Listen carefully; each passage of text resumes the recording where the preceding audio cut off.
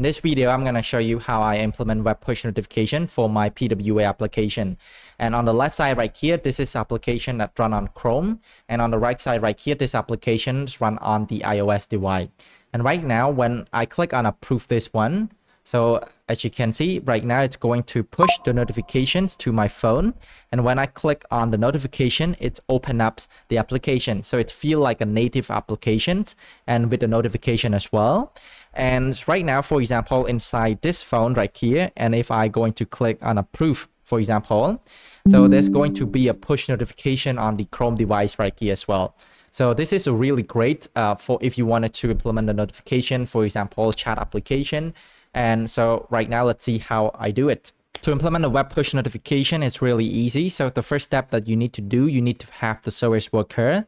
So the service worker is running on the background and it's run on the different thread from your application. So it's not going to relate it to your application. So that's why we can do these things on the background, such as push notification and things like that.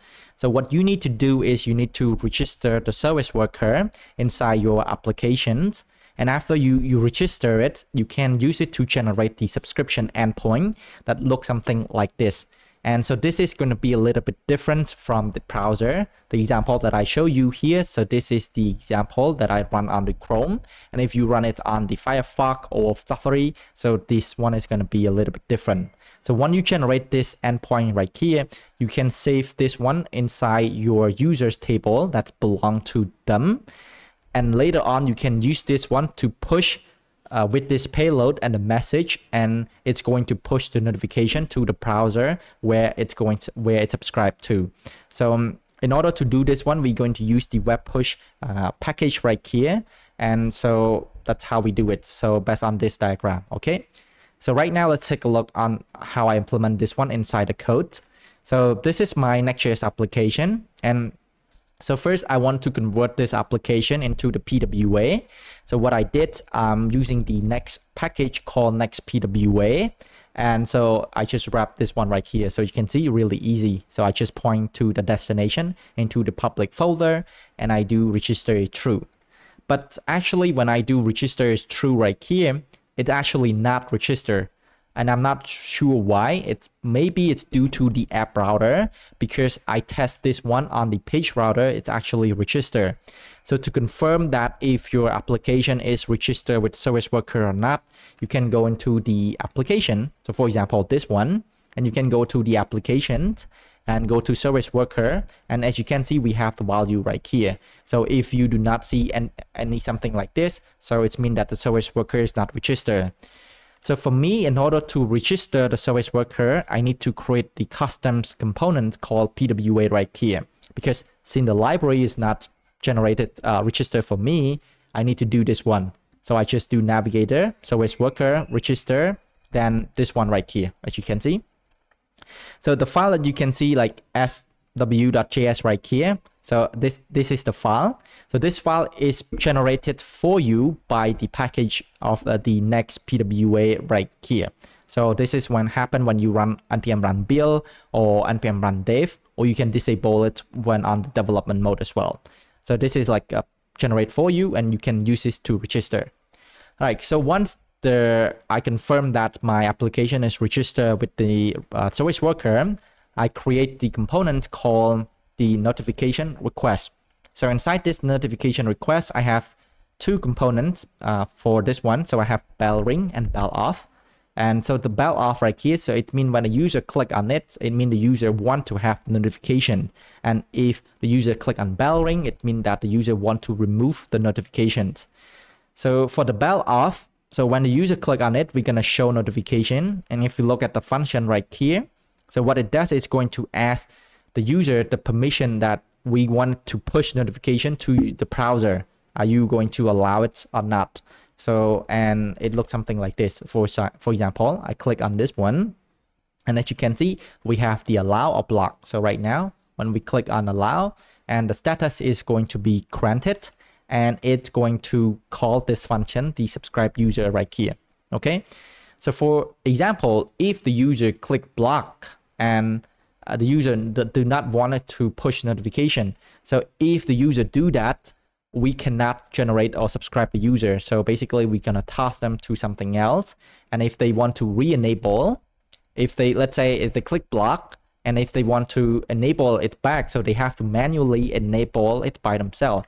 So they have to go, for example, here and toggle the notification on. If you are using the PWA, they have to go on their phones and to check the notification of the application and re-enable it by their own, because I think we do not have the function to reset the permission request on the browser with the code. So the user need to do that on their own.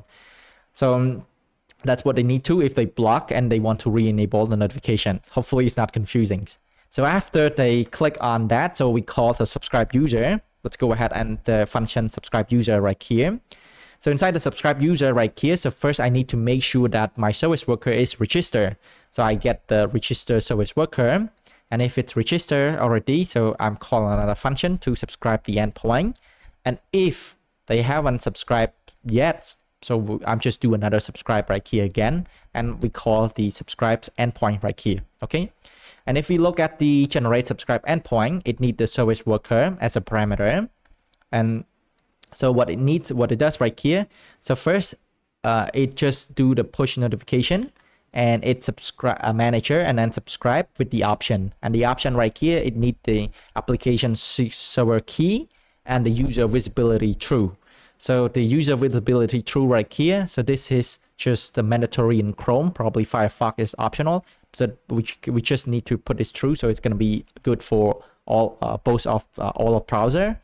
And for the application secret key right here, or we call it like the VAPIT key right here. So this is needed for the browser and the server to communicate and authenticate. So we need to know that, okay, so since this is generate the endpoint, right? So we need to give them a key, and the key is later on they can use it to validate whether this is like, you know, authenticate or not. So if you want to generate this key, you can use this package web push right here. And the web push right here has the command to generate right here.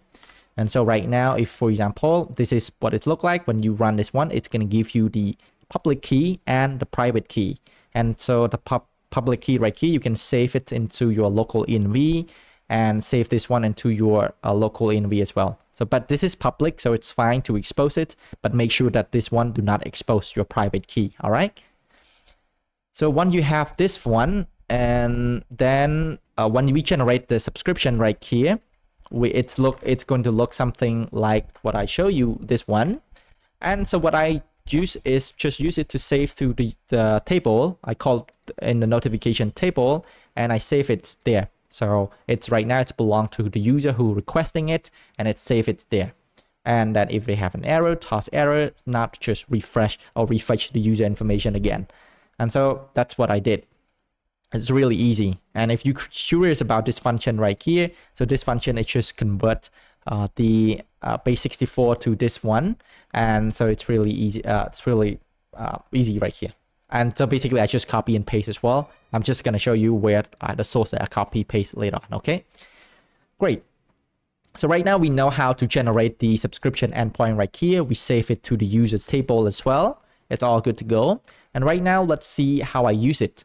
So in order to push the notification, I create another function. It is a server action, which is going to run on the server. And you can use this one on the create an API endpoint to do it as well. But I think for create an API endpoint, you need to protect the API endpoint as well, which I think create a server action is going to be easy since, you know, Next.js be able to do it.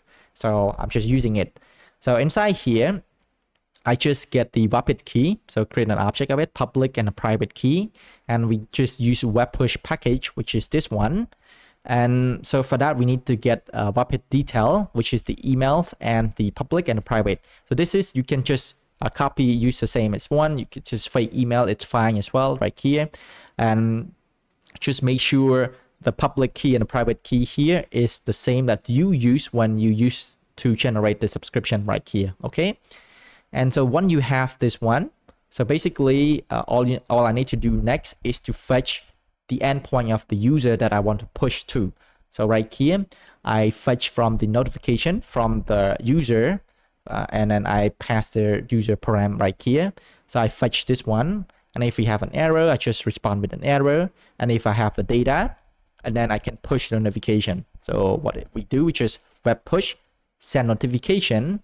And since I saved before the endpoint as the string of JSON, so I need to pass it again. So I get this one, and then I pass this one. And this is the message that I wanted to send to the user. So inside this message, I sent with the message icon and the body, I stringify it. So right now it's become like a string, and I push this one, okay? So this is how I push the notification. And yeah, so right now, how do the service worker send a notification? So if you look at the service worker, I create the service worker file, which is the custom file right here. This is like the worker index.js.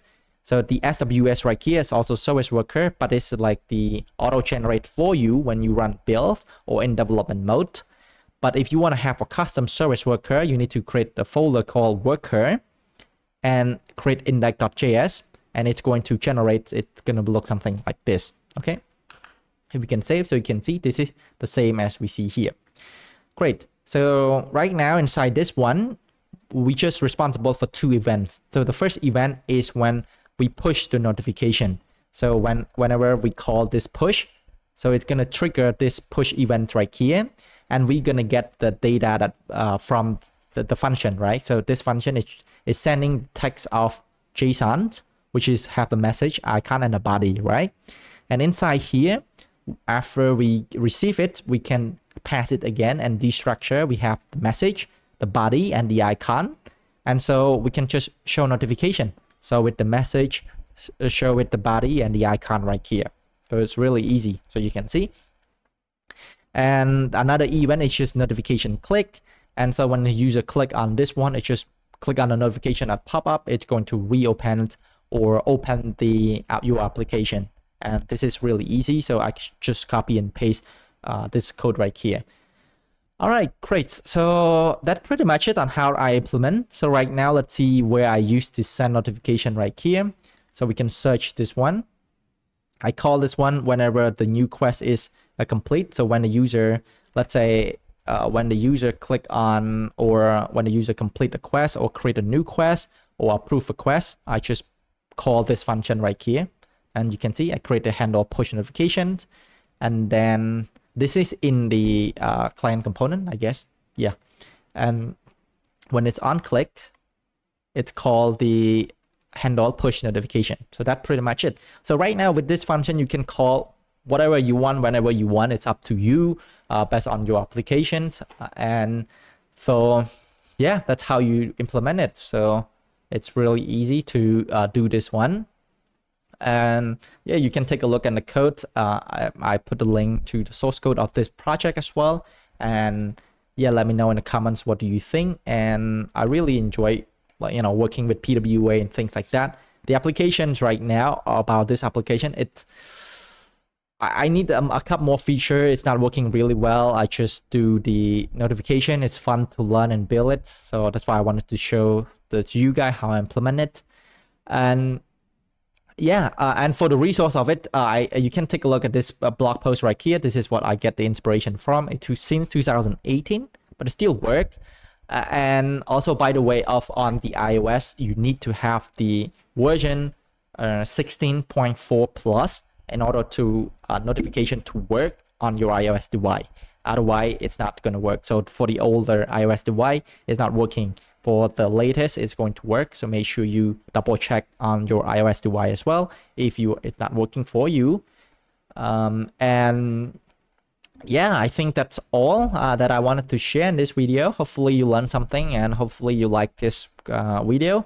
And all right, see you in the next video.